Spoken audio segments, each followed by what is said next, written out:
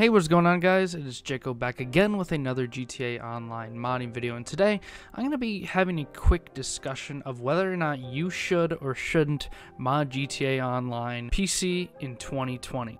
But before I get into the 5 reasons, I would just like to tell you guys that usually I do entertaining type videos on this channel. I do have a series called Mod Life where I do take these mods online and do some trolling and do some funny stuff with it.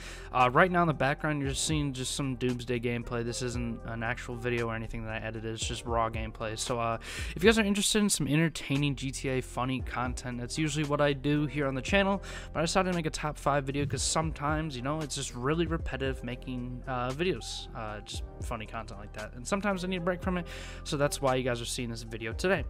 But yeah, without further ado, if you guys do end up enjoying this video, please remember to drop a like, subscribe, turn on post notifications, and yeah, without further ado, let's get right into it. So my number 1 reason why you should mod, it's pretty obvious, and it's been getting pretty much worse and worse throughout the life of GTA Online, and it is the grind. Now, if you want to skip that grind, of course, you can just plop a mod menu into your game. I would highly suggest not using a free menu. I use a paid menu, Impulse VIP. It's what I use in all my episodes of Mod Life, well, 95% of them. And, you know, Impulse VIP has really good recovery options that give you money in RP, any level you want, and pretty much any amount of money you want.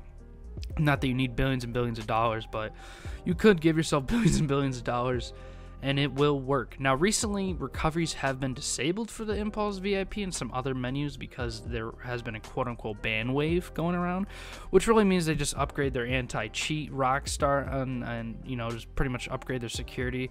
So what menus will usually do is just pretty much you know, tweak a little bit of the recovery service. I don't really know how it works that way, but they'll fix the recovery service, and sometimes it takes time and a lot of testing just to make sure it's not detectable and that people are getting banned from it. Because if you're getting banned from a menu that's known for their money drops and stuff like that, then it's not gonna go anywhere and it'll just crash and burn.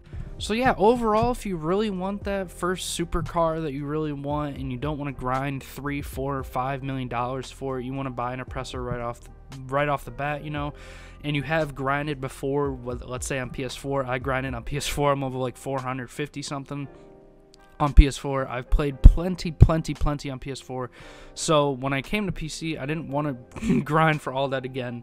And there's some other reasons why I will say later in the video of other reasons why, you know, on PC it is a very bad experience for a new player. So that's why I think you should just get a mod menu, just have fun with it, give yourself all the money in RP in the world, and you really won't have to worry about grinding, especially if you've already been through the grind before. Number 2 is kind of picking up where I left off, saying, you know, the PC is a very bad GTA Online experience because, like myself, there's a lot of other modders, and I'm not trying to say this to be hypocritical or anything, but modders can be dicks. And if you get a mod menu, you can use the protections. Whether you get legitimate money or not, you can use the protections to protect yourself from modders, whether they're you know, killing you with God mode or whatever. You can just throw on God mode, join a new session, and it'll be done with. Or you can just turn on protection, so if they try to cage you, they will be kicked from the lobby, yada yada yada. There's plenty of protections like Impulse VIP that I use, where if anyone tries to, let's say, kick me out of the lobby or report me, they will instantly be kicked. Now, I use this menu a little bit trolling reasons, so I have a reason to be kicked and, you know, reported. But sometimes when other modders are just being dickheads and they just want to kick other people out for fun because they're doing supplies or whatever, if someone's trying to even grief your supplies, not even a modder, just some random dickhead, you can throw on those protections, get your supply done, run done, and then, you know, you don't have to worry about it. So I mean, yeah, number 2 overall is pretty much protecting yourself from dickheads. Yeah. Number 3 also kind of piggybacks on the recent idea number 2. Modders will ruin this game for you as a new player. Whether or not they're good or bad modder, a good modder may give you a money drop and may get yourself banned. I've had comments and messages on Discord, hey, a modder dropped me some money and I'm now suspended for 30 days or I'm permanently banned. You know, why can't Rockstar just take the money out of my account? The modder was being nice, or the modder was being a dick and dropping me money. Not all menus have a safety feature, you know, with their money drops, and whether you drop it with your friends or to your friends or your friends drop it for you, you could get banned getting a money drop or, you know, giving a money drop. And not even that, like I said before, if there's a modder griefing you and you're level 12 and you just got your first, let's say, document forgery business, they will relentlessly kill you over and over and over again just for fun, because they just think that's a cool thing to do. I'm not going to say I haven't done it, because I have been guilty of doing it. Not that I think it's a super bad thing and I've been exposed or whatever, but I have done it before and I really don't feel good afterwards. And, you know, I remember back in the day, 2013, 2014, when I was first picking up the game, if I would have had a modder mess with me all the time, I probably would have never played this game again. And now in 2020, there's plenty of modders on PC and even sometimes console that can just be running around messing up everyone's game experience for very first time players. So like I said before, if you do want to go through the grind and get yourself legitimate money, you still can. Now, you don't have to use the recovery system and drop yourself money or RP or get every gun or unlock every car, unlock this, unlock that. You can simply use your mod menu just to protect yourself from modders and or dickhead tryhards that are just killing people for fun. And, you know, just with your protections, you can protect yourself from them and you won't really have an issue with that. And then you can have more of a legitimate game experience, but that still doesn't help from people dropping you money. And, you know, you can get banned and stuff from that way.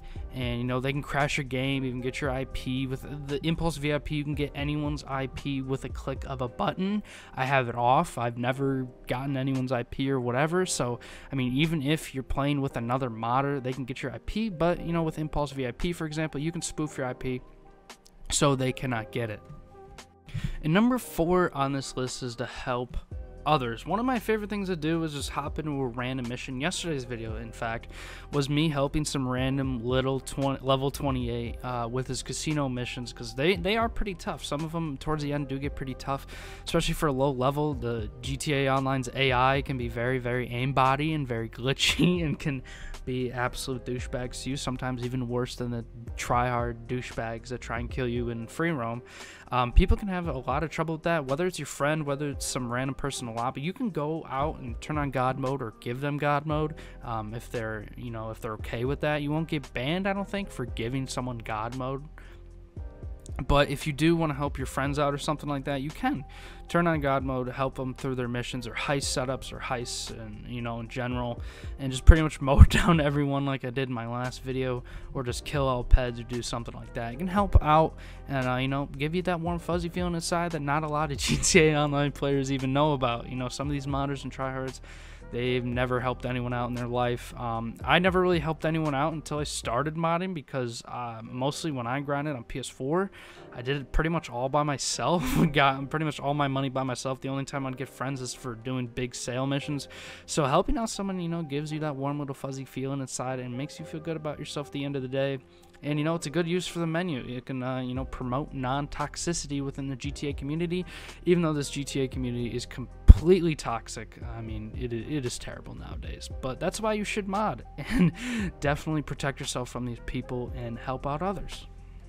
And number 5 on the list is probably the most important.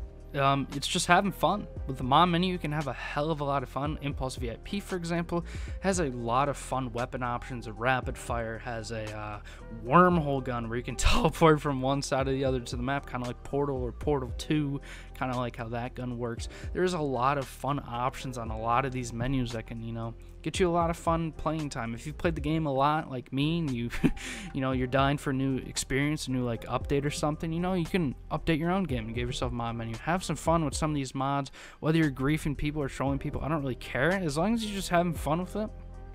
I mean, it can be a lot of fun. Now, if you have fun and if you get your sick kicks out of trolling and griefing people with God mode, you're kind of a weirdo, but hey, I mean, if that's your thing, that's your thing. I find a lot of the weapon mods and weapon options are probably my favorite.